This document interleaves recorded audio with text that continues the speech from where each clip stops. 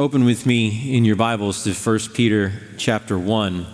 And as you're turning there, I'll take the opportunity to thank John MacArthur and Phil again and the brethren at Grace to You for inviting me to speak to you all. It is an immense privilege, one I am conscious that I do not deserve. And it's just a thrill to meet you all. We were remarking, some of us as the speakers, just on your zeal and encouragement, the smiles on your faces, the eagerness with which you express your thanks and gratitude for the ministry of Grace to You and John MacArthur. It is just a blessing to all of us to know that the word goes forth and has its effect on God's people. We hear of the ministry, we see Grace to You, we go to the building week in and week out, we go to the church, but you are the effect of all of that, and what a delight it is to get to know some of you during this week. I could say more, but let's turn to the Word of God. 1 Peter chapter 1, I'm going to read, our text tonight is verses 17 to 21. I'm going to read starting in verse 13. Peter says, "Therefore, prepare your minds for action. Keep sober in spirit. Fix your hope completely on the grace to be brought to you at the revelation of Jesus Christ. As obedient children, do not be conformed to the former lusts which were yours in your ignorance, but like the Holy One who called you, be holy yourselves also in all your behavior. Because it is written, 'You shall be holy, for I am holy.' If you address as Father the one who impartially judges according to each one's work, conduct yourselves in fear during the time of your stay on earth, knowing that you were not redeemed with perishable things, like silver or gold, from your futile way of life inherited from your forefathers, but with precious blood, as of a lamb unblemished and spotless, the blood of Christ. For he was foreknown before the foundation of the world, but has appeared in these last times for the sake of you, who through him are believers in God, who raised him from the dead and gave him glory, so that your faith and hope are in God." I am convinced that the most serious calling and stewardship that pastors have today is to prepare their congregations to endure suffering and persecution in a way that honors Christ. That shouldn't take any of us by surprise. The Lord Jesus warned us that the world that hated him would hate his followers. John 15:20, "If they persecuted me, they will also persecute you." Paul says in 2 Timothy 3:12, "All who desire to live godly in Christ Jesus will be persecuted." Those who think and speak and act like and look like Jesus in this world that hated and mocked and crucified Jesus will be marked by the afflictions of Jesus. But I believe the time is coming for us, for believers and followers of Jesus in North America, to experience a level of persecution that we have not before. I wonder if you could have ever imagined that you'd live to see the United States government sue churches because they are gathering together on the Lord's day in obedience to Christ's commands. I wonder if you could have ever imagined that you'd see a church building fenced off and padlocked by the government and guarded by 200 police officers preventing worshipers from entering, the way we saw with Grace Life Edmonton in Alberta, Canada. Could you ever have imagined that the governing authorities would put pastors in jail for assembling with their congregations for Sunday worship, as was done to James Coates and Tim Stevens in Alberta? And the events of the past 2.5 years have only made government totalitarianism look more plausible. Lockdowns and mask mandates and vaccine mandates and travel restrictions and even historic levels of inflation. And then there's the growing cultural totalitarianism that demands that you live by the lies of the new paganism. If you refuse to celebrate and affirm homosexuality, if you refuse to concede that the baby in the womb is just a clump of cells that can be discarded at the mother's will, if you refuse to call Richard Rachel or use someone's preferred pronouns, if you refuse to repent of your whiteness, you may be canceled.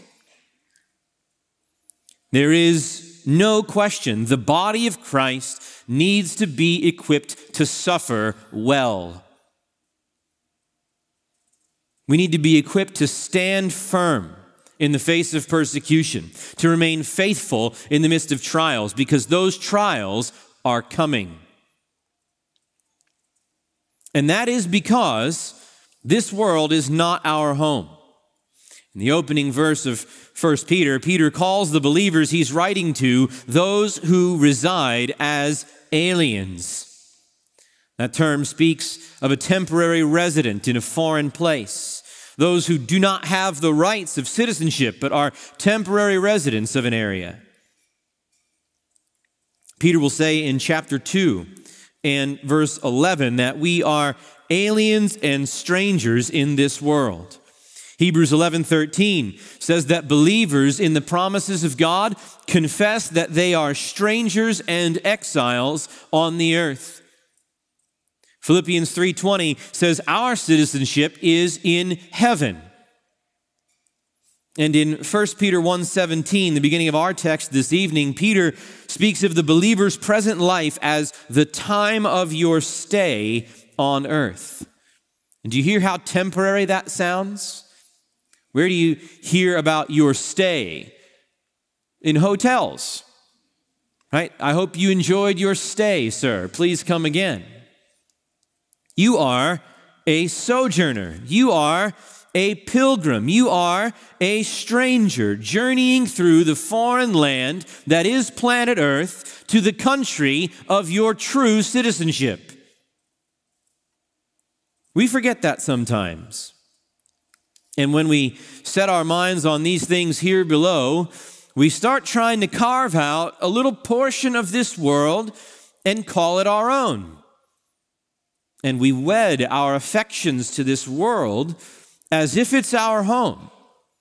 And then we become indignant when the circumstances of life barge in and rearrange our furniture. And we want to fight back. And we want to reclaim our territory. But Hebrews 13:14 says, "For here we do not have a lasting city, but we are seeking the city which is to come."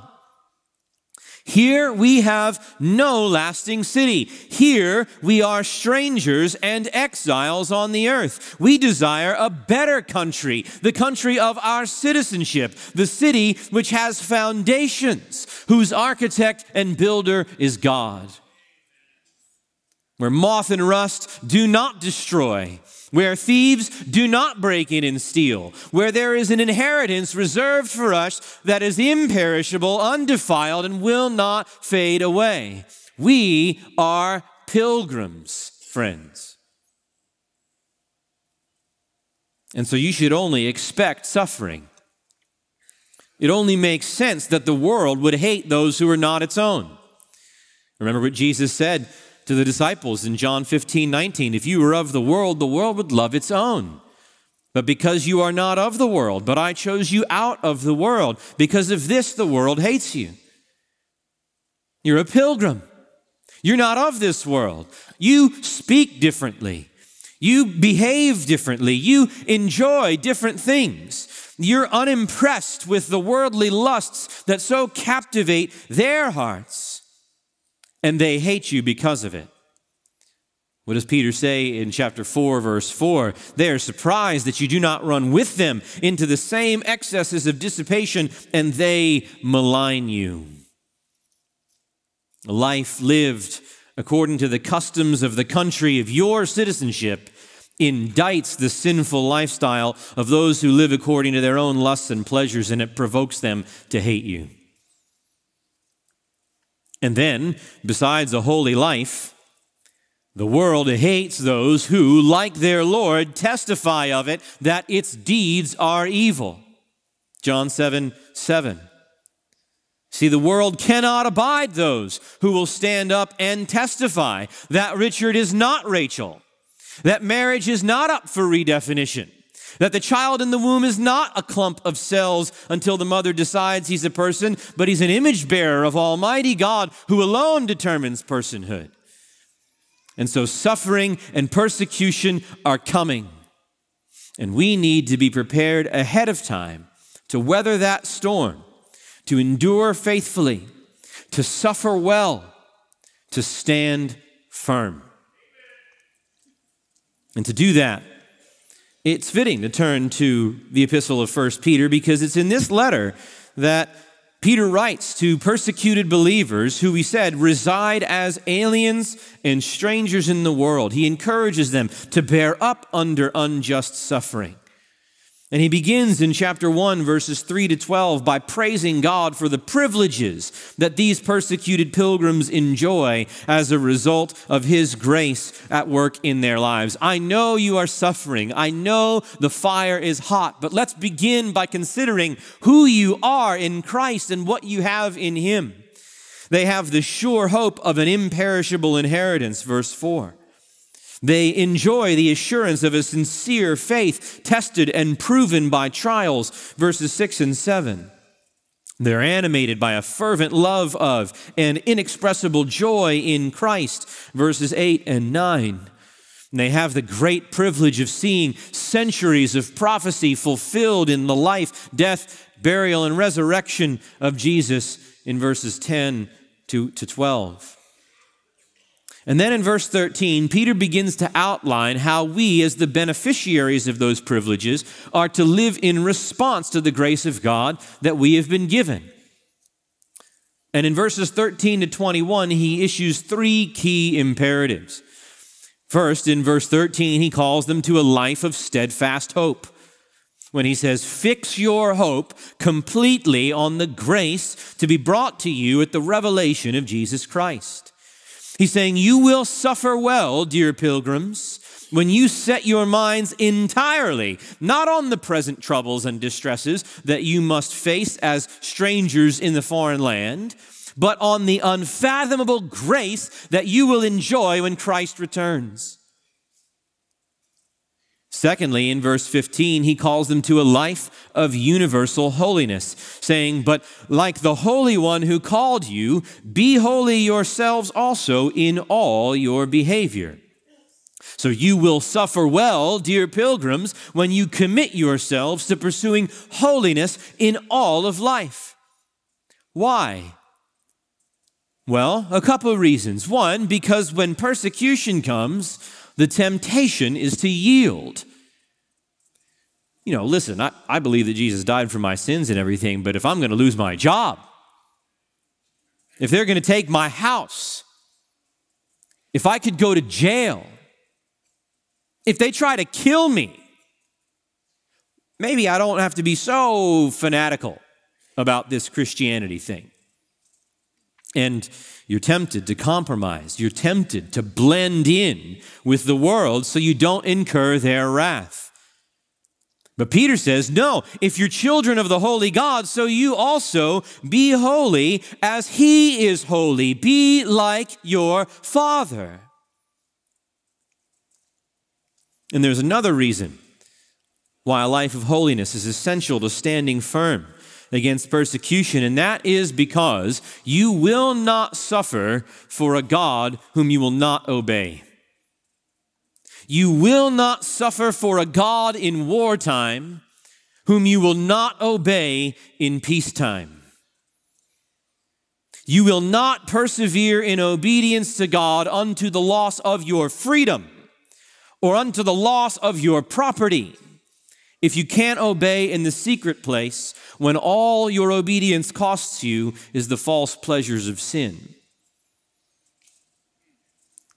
Christians who care nothing for pursuing communion with Christ in disciplined prayer and Bible reading don't go to jail for Christ.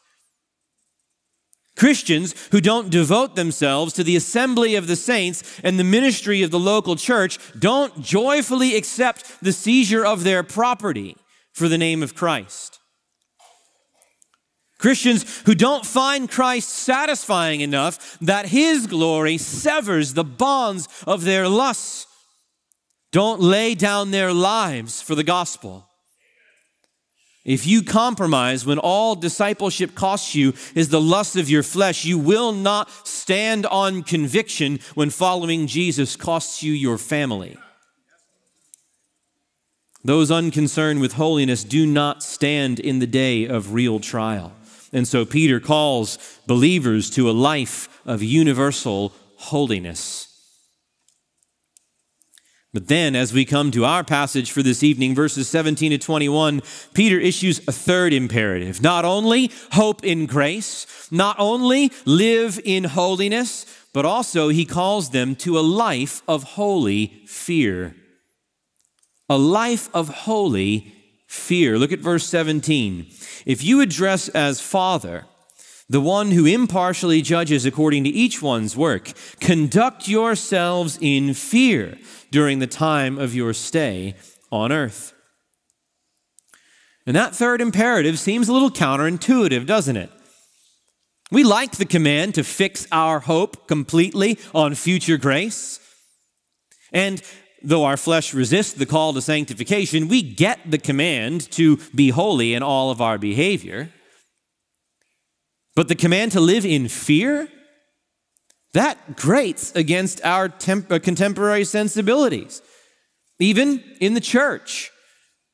We're happy to talk about our responsibility to love God, to worship God, to obey God, but to fear God? No. Doesn't perfect love cast out fear? And you would think that in encouraging pilgrims who are strangers in a foreign land, Peter would tell them not to fear. Don't be afraid of your persecutors.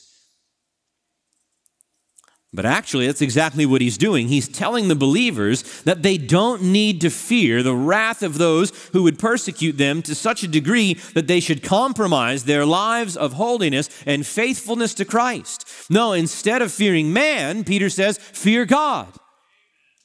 Peter is telling us that the way that we battle the sinful fear of man is to replace that fear with a superior, holy fear of God.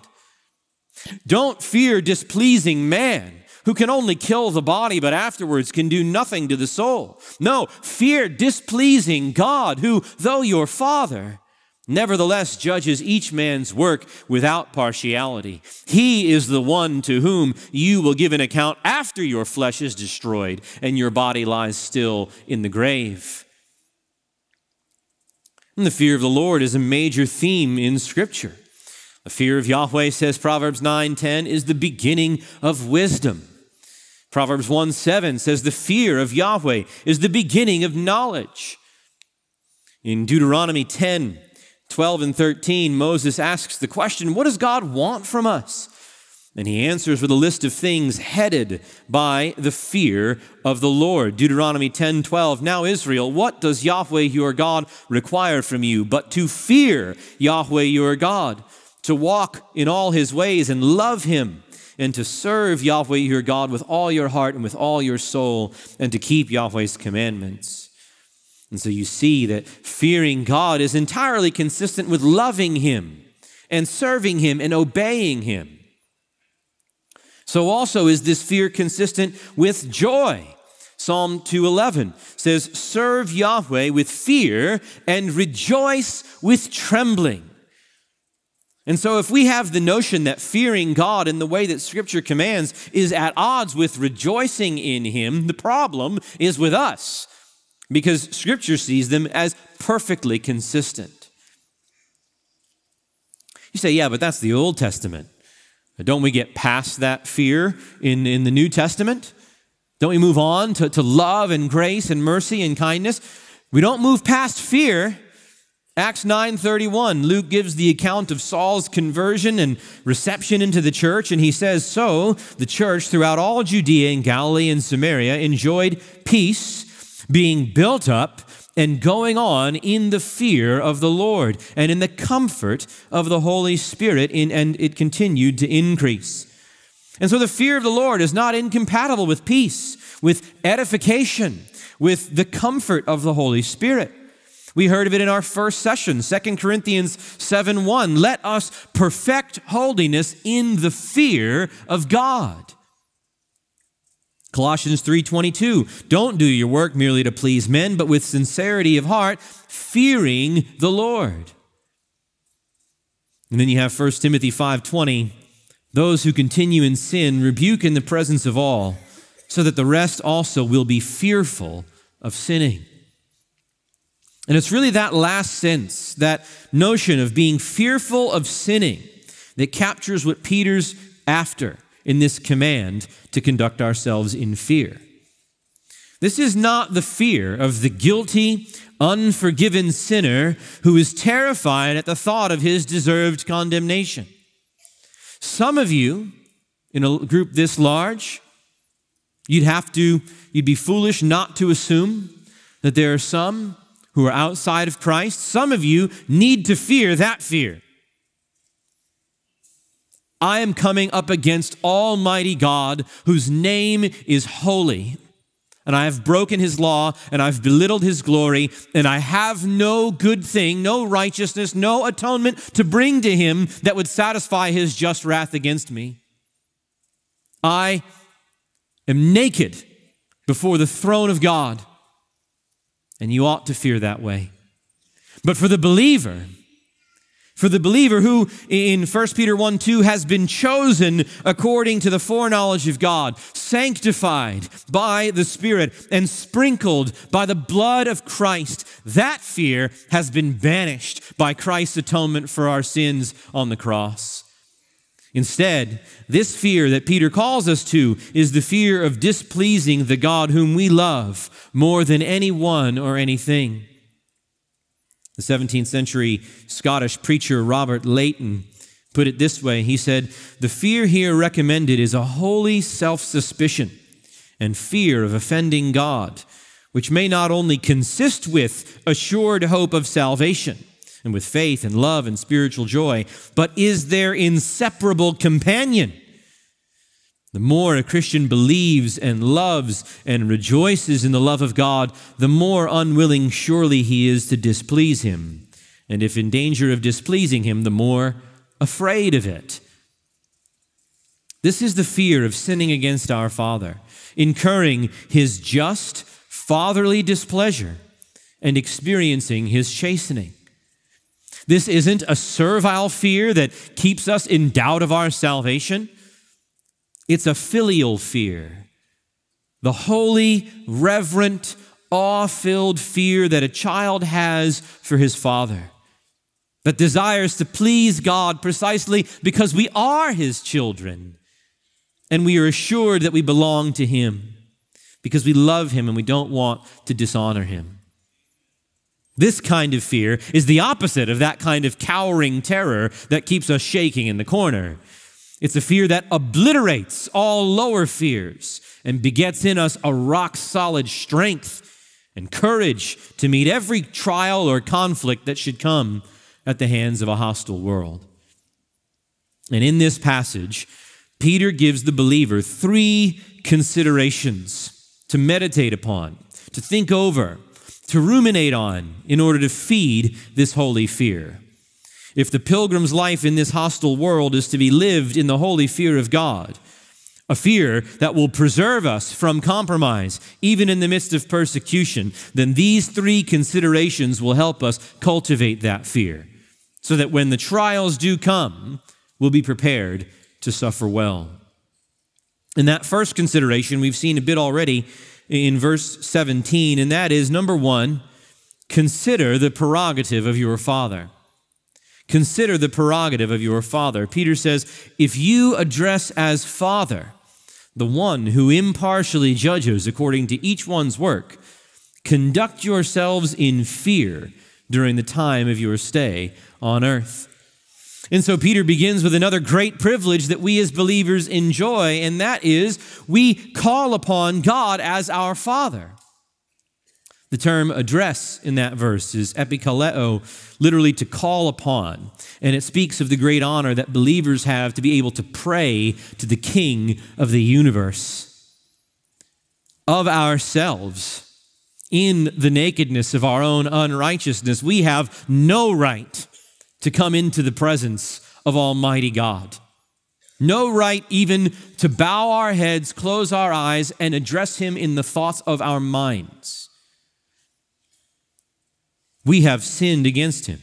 We have broken His law. We have regarded His glory a light and trifling thing. We have preferred sin and unrighteousness more than His purity and holiness. We are rebels to this King. And not only do we deserve to be banished from His presence, we deserve the lot of traitors, a wretched end of punishment and damnation. But that is not what we get. Why? Because the gospel of the Lord Jesus Christ has freed us from this. Peter himself says in chapter 3, verse 18, "For Christ died for sins once for all, the righteous for the unrighteous, so that He might bring us to God." In Ephesians 2:18, Paul writes that through Christ we have our access in one Spirit to the Father. We have access to the throne room of God. We have an audience with the King. We may address ourselves to Him and go to Him with our cares and our concerns and our petitions and supplications, and He hears us. And why does He hear us? Because we do not merely address the King, we call upon Him as Father. The righteous, sovereign God is not only kindly disposed to us as our Master, but He is eager to receive us as our Father. We are not merely subjects, we are children. You know, it's one thing for a king, as the head of state, to pardon a guilty criminal. But it is abundant grace for that king to then take that criminal into his own home and to provide for that criminal, to give him a seat at his dinner table, to give him the family name, to make him an heir of the kingdom. That is what God has done for us through Christ. Romans 8, verse 15 says, "You have received a spirit of adoption as sons, by which we cry out, Abba, Father." You see, once you were no people, but now we have been adopted into the family of God, such that our bond with Him gives us leave to cry out to Him in the most familiar of terms, Abba. And so Peter says in chapter 1, verse 14, "As obedient children, be holy like your Father. Bear the family name well. If God is your Father, conduct yourselves in holiness in every aspect of your life."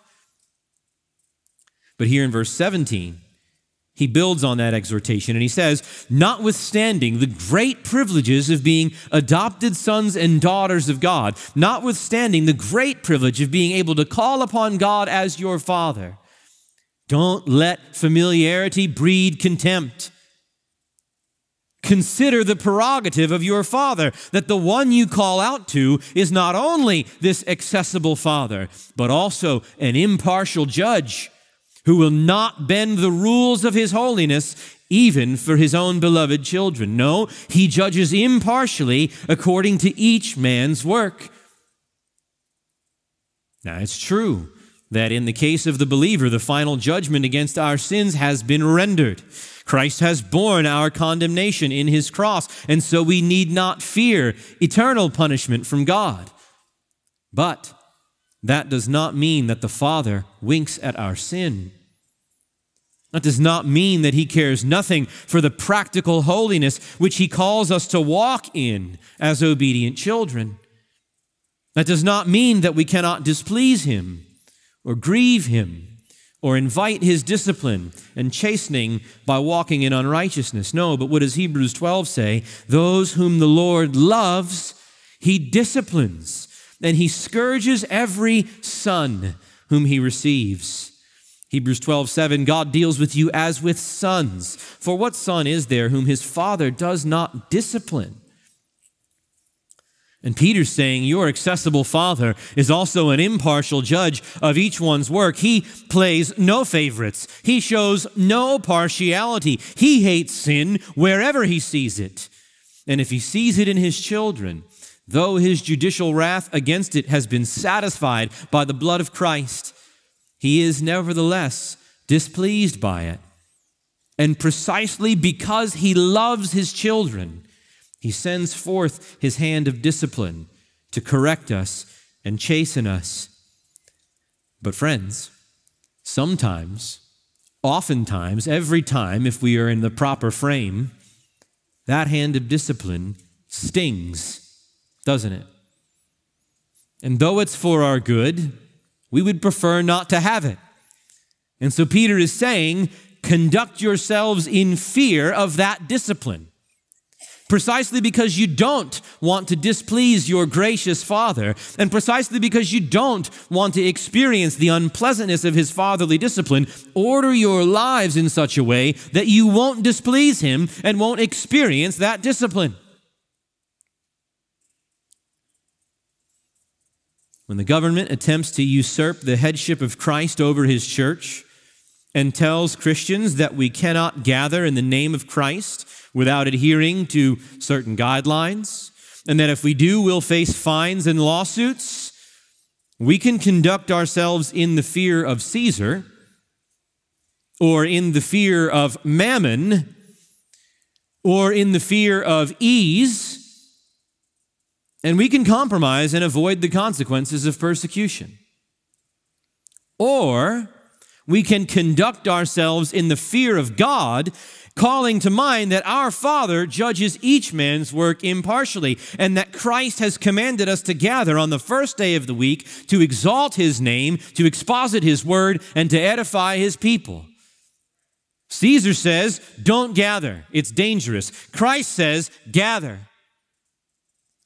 Conducting ourselves in the fear of God in that moment is to fear displeasing God more than we fear displeasing government.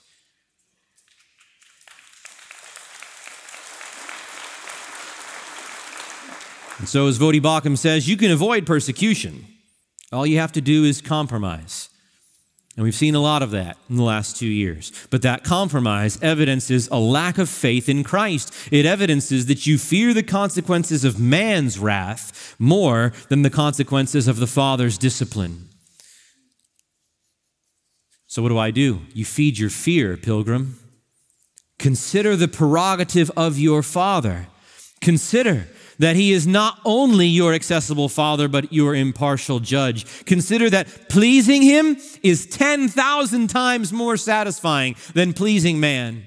Consider that displeasing him is 10,000 times more grievous than displeasing your persecutors.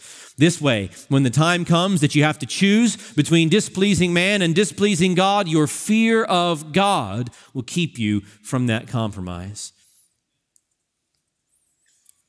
That brings us then to a second consideration that will bolster our fear of God and prepare us to stand firm in the midst of persecution and hostility. Number 2, consider the price of your redemption.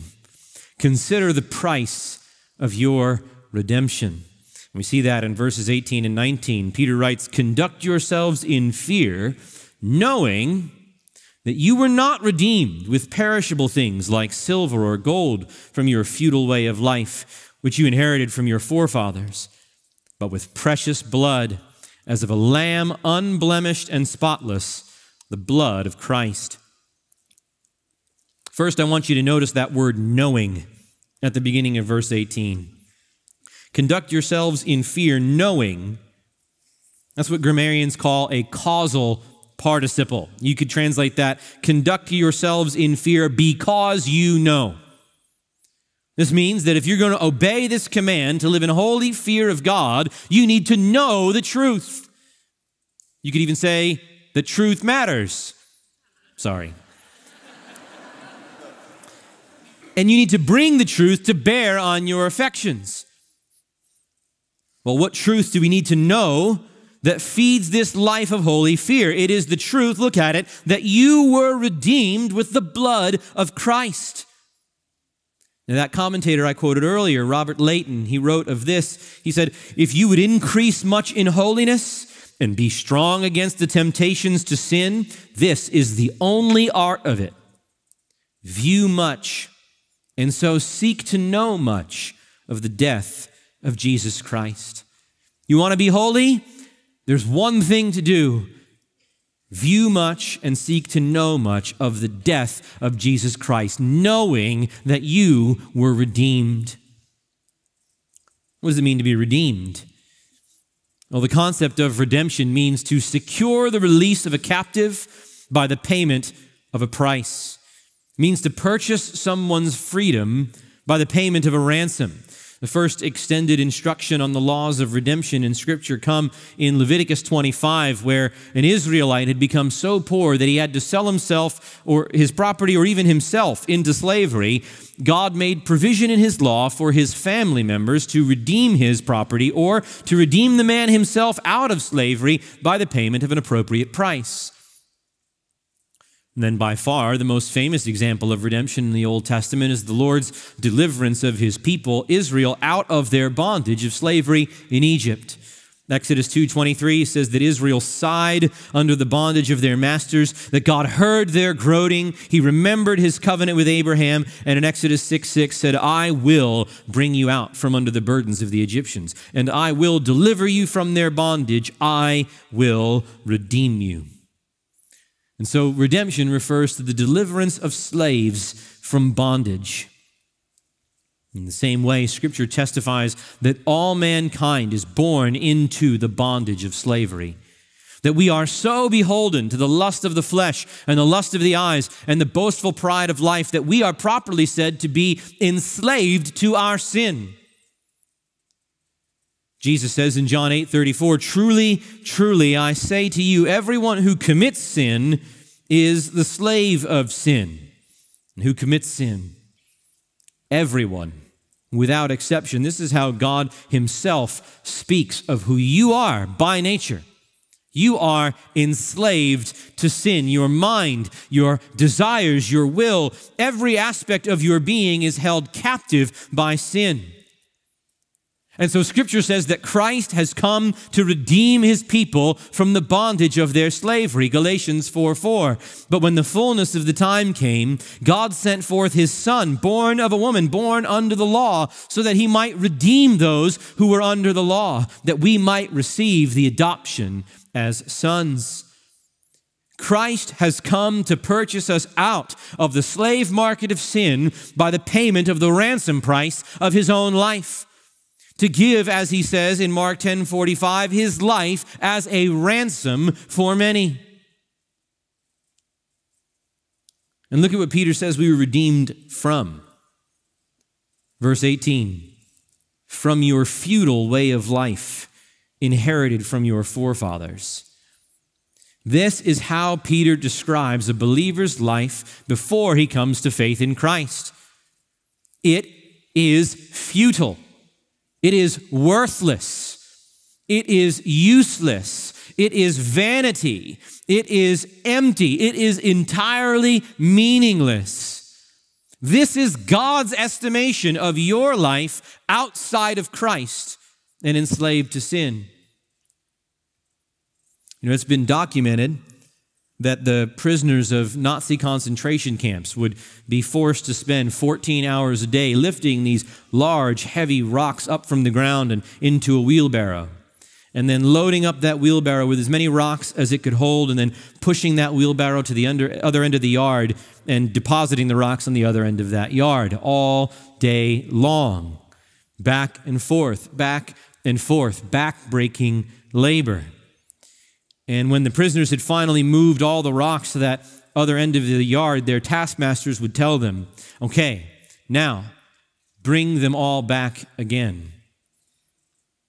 That is a picture of a life of futility imposed by captors upon captives.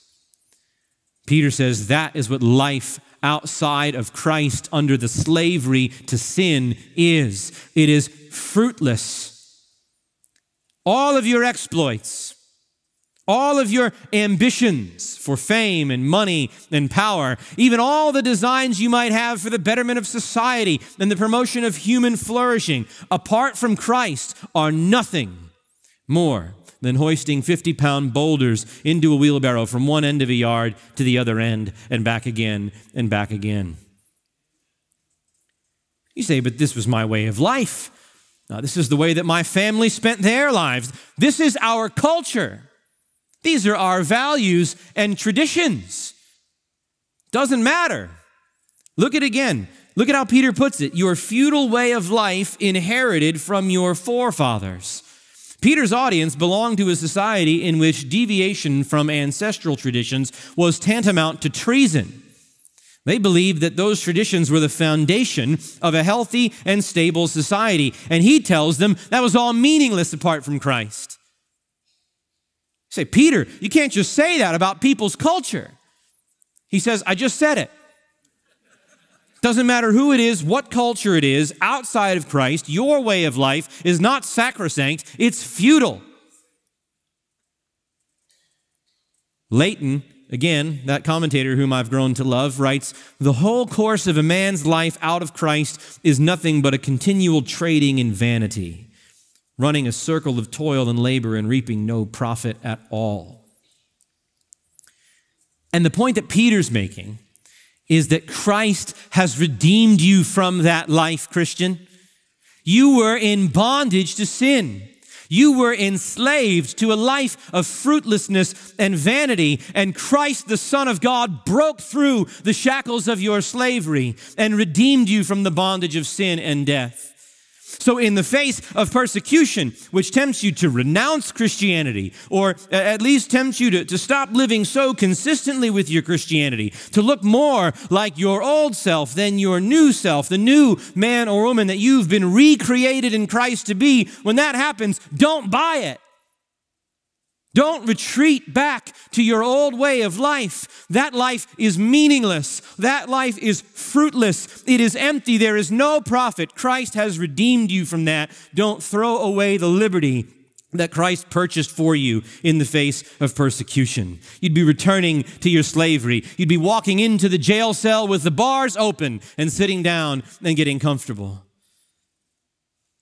And in that situation, you could escape imprisonment from Caesar, but you would live in bondage. And then Peter zeroes in on the cost of that redemption. We said that redemption is the purchase of a slave's freedom by the payment of a ransom. Well, what was the ransom price? Verse 18, not with perishable things like silver or gold, but, verse 19, with precious blood, as of a lamb, unblemished and spotless, the blood of Christ.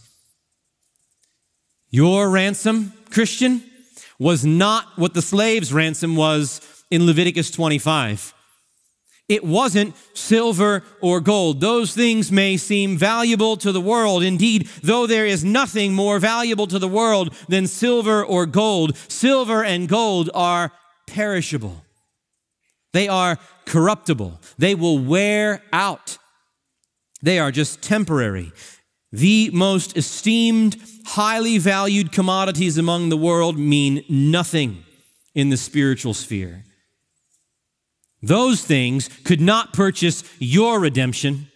Yours was a slavery that was so unbreakable that the most precious metals and stones on earth could not suffice to release you. Psalm 49, 7 and 8 says, no man can by any means redeem his brother or give to God a ransom for him, for the redemption of his soul is costly, and he should cease trying forever. But oh, the God-man, our elder brother, the Lord Jesus Christ, he can give to God a ransom for the redemption of his brethren. Yes, the redemption of a soul is so costly that every man everywhere should despair of ever paying for his brother's sins, let alone his own. But oh, our Christ, our kinsman redeemer, does not bring perishable things for the ransom price. He brings his own precious blood, blood worth more than silver, blood worth more than gold, blood worth more than rubies, more than diamonds. He brings the blood of a sinless substitute. Picking up on the language of the Old Testament sacrifices, which required the sacrificial lamb to be unblemished and without defect, Peter says Christ was that perfectly suitable, unblemished, spotless Lamb of God. Only one who is without sin could redeem those liable to the penalty of sin. And only Jesus was such a lamb.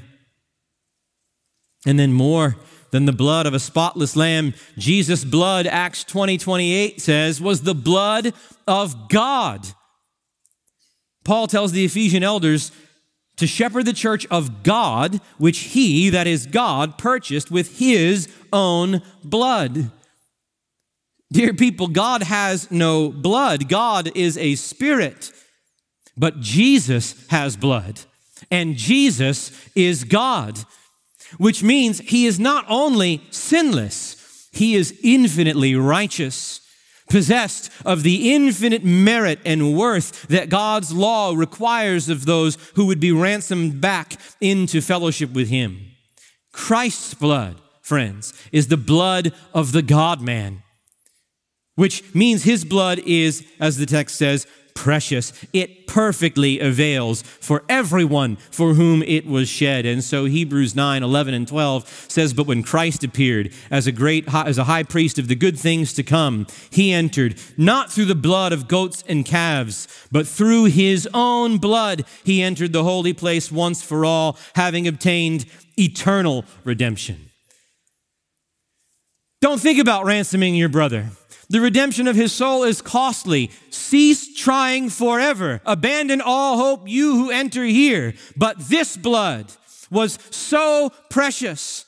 This blood was so glorious, infinitely meritorious, that it purchased eternal redemption, not for one, but for a multitude of sinners whom no man can number.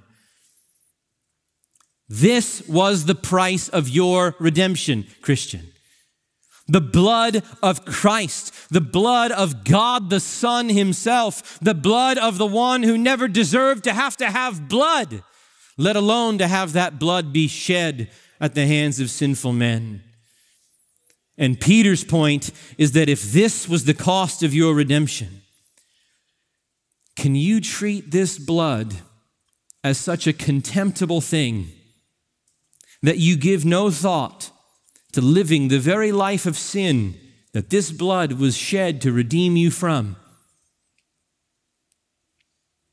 That is what we do each and every time we sin. Titus 2:14 says, Christ gave himself to redeem us from every lawless deed and to purify for himself a people for his own possession, zealous for good deeds. The purpose of redemption wasn't only to free us from sin's penalty, it was to free us from sin's power. And when you give yourself to the very lawless deeds that the blood of Christ was shed to free you from, you conduct yourselves in a way that indicates that you do not believe that that blood was precious. And everything in you ought to recoil from that thought. Every fiber of your soul should shrink from that thought in horror. You could say in fear. And that's Peter's point. Conduct yourselves in fear because you know how precious the price of your redemption was. Fear living your lives as if the ransom price of Christ's blood was not precious. Let me read you one more quote from Leighton because I simply can't resist. He writes, Consider often at how high a rate we were redeemed from sin, and provide this answer for all the enticements of sin in the world. Except you can offer my soul something beyond that price that was given for it on the cross, I cannot hearken to you. I'm going to read that again. Consider often at how high a rate we were redeemed from sin, and provide this answer for all the enticements of sin and the world. Say to temptation, say to sin, except you can offer my soul something beyond that price that was given for it on the cross, I cannot pay you any mind. What an excellent thought. Brothers and sisters, can sin offer you something worth more than the blood that was shed for your redemption from that sin? So reason with yourself as you do battle with temptation and your flesh presents to you the allure of sin. Hey, it'll feel good to do this. It'll be better if you don't make waves. Just maybe this is not your battle. Wait for the next one when it's really big. Ask yourself, what is my estimate of the blood of Christ? Is it worth more than the false glory of what sin promises me? Or do I consider the blood of God to be a light and trifling thing? See what a strong weapon the believer's estimation of the preciousness of the blood of Christ is against sin and temptation and compromise.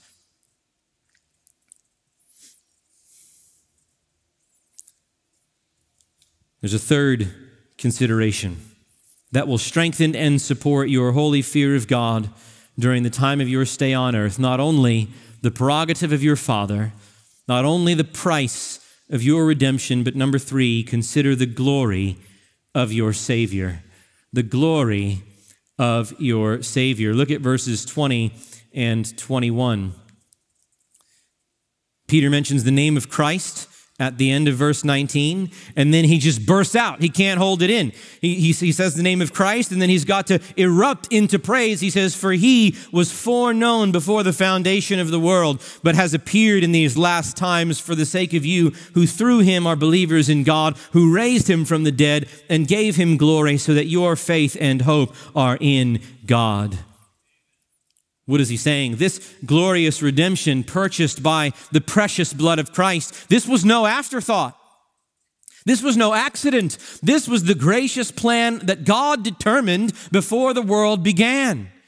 That Christ would appear on the earth as the incarnate God-man, that he would live a perfect life in obedience to the law of God, that he would die to shed his precious blood to ransom his people from their sin, and then he would be raised from the dead and seated in glory at the right hand of the Father in heaven and become the sole source of faith and hope in the one true and living God to everyone who believes. That is a glorious Savior. And he gives at least four aspects here that he celebrates in these two verses. He speaks of Christ's predetermination. He was foreknown before the foundation of the world. He speaks of his incarnation, but he has appeared in these last times for your sake. His exaltation, God has raised him from the dead and gave him glory, and his exclusivity, through him you are believers in God. And frankly, those 4 points could be a sermon series in themselves. And so we don't have time tonight to give them the exposition that they deserve. But I would hope to zero in on just one of them before our time is gone. And that is that third one, his exaltation. God has raised him from the dead and gave him glory. Why does Peter call attention to this truth in this context? Because it reminds the believers, friends, it reminds us that we trust in and follow a Christ who is not unacquainted with suffering. That we do not have a never-suffering Savior. We have a Savior that was hated. We have a Savior that was spit on. We have a Savior that was mocked and beaten and killed in the most shameful way possible. Sometimes those who seem addicted to the world's applause tell us that if we could just be more like Jesus, surely the world would give us a hearing. Surely they would accept his claims. Surely they would want to be part of his church. They killed Jesus. They crucified him, the world did. We're going to follow that one and then be so much like him that the world rolls out the red carpet for us when they pierced him, his brow with a crown of thorns, when they whipped him and mocked him and taunted him. Are you kidding me? But here's the point. Here's the point. That very same Savior who was mocked and who was spit on and who was beaten and who was killed and crucified in this shameful way, that very same Savior was raised from the dead. He was highly exalted and given the name which is above every name. He was seated at the right hand of the Father in the heavenly places, far above all rule and authority and power and dominion. Our Savior, you see, was made for another world. He came into this world as a pilgrim, as a stranger, as an exile in a foreign land, as a man of sorrows and acquainted with grief. His sufferings were infinitely greater than anything that we could imagine. But he did not waver in faithfulness to his Father. He did not compromise. He conducted himself in fear during the time of his stay on earth because he knew it was only a temporary stay. This time, he knew that this life was for giving away and that the next life is for rest and reward. And as a result of his faithful obedience, he was raised from the dead and exalted to heaven. And so, brothers and sisters, that there is not only our Savior, that is our forerunner. He has blazed the very trail that he now calls us to walk as suffering pilgrims on a journey to heaven. And if we can fix our gaze on Gethsemane and on Golgotha, and think of the depths of the dishonor that he suffered in his life. And then if we can raise our eyes to heaven and think of the heights of glory that he enjoys now, we will be able to deny ourselves and to take up our crosses daily and to die to self and follow after him.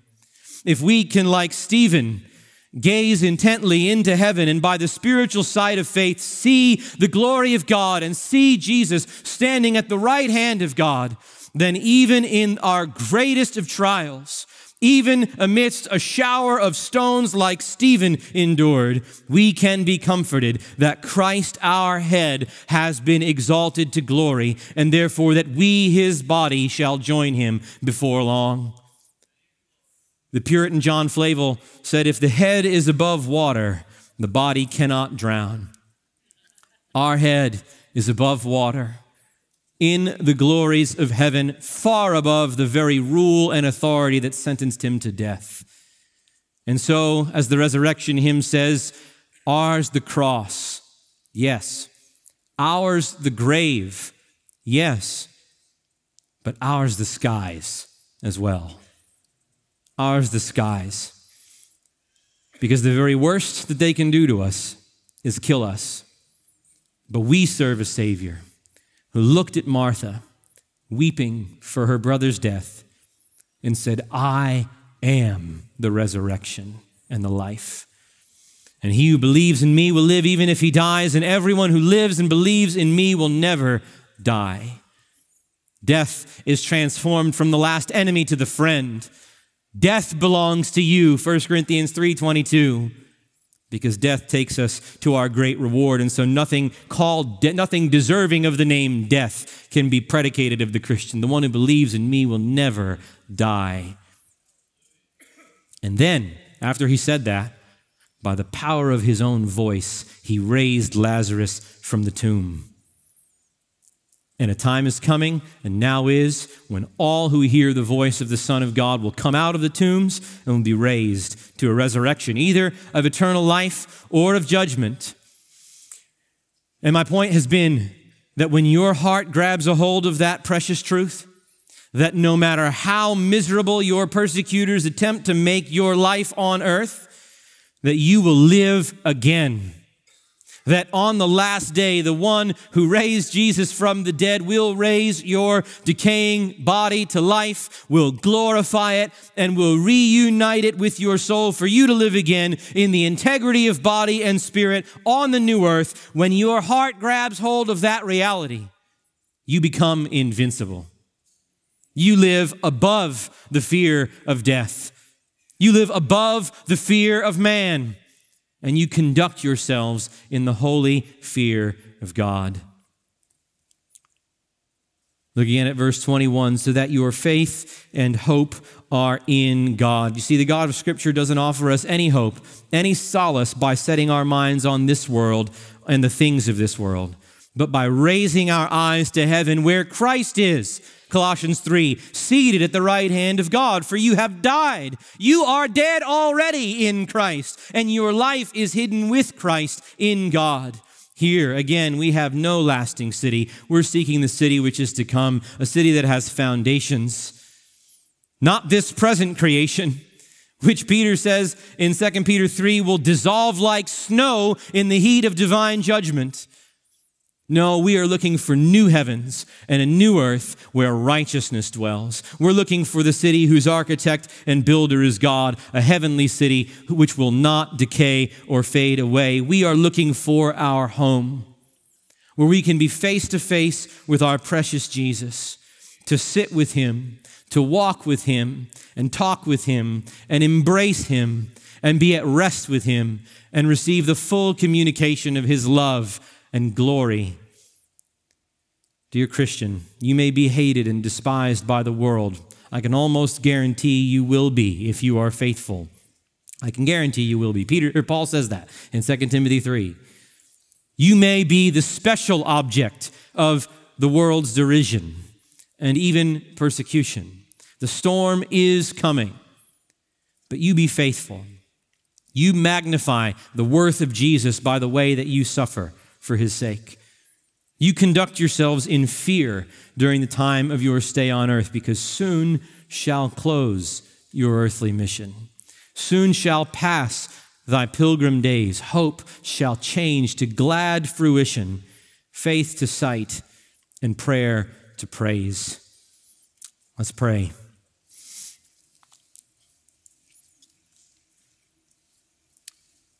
Father, like the hymn says, oh, while thou dost smile upon me, God of wisdom, love, and might, foes may hate and friends disown me. Show thy face, and all is bright. Give us a vision with the eyes of faith in the pages of Scripture of the heavenly reward that your Son has already entered into, that you have promised with the inviolable integrity of your word to bestow on those who follow after him in going to our death to this world, because we trust in him. Lord Jesus, you are worthy of that devotion. You are. Your glory demands it. Your goodness compels it from us. And yet we feel the weakness of our own flesh to follow after in the way that we ought. Here, with our hearts full of the word of God, we feel invincible. We feel ready to go and into battle. Lord, keep the word always before us. Keep Christ always before us, that we might be so prepared whenever the time comes. We don't know when it's coming. We know that it is coming. Give us grace to be on the alert.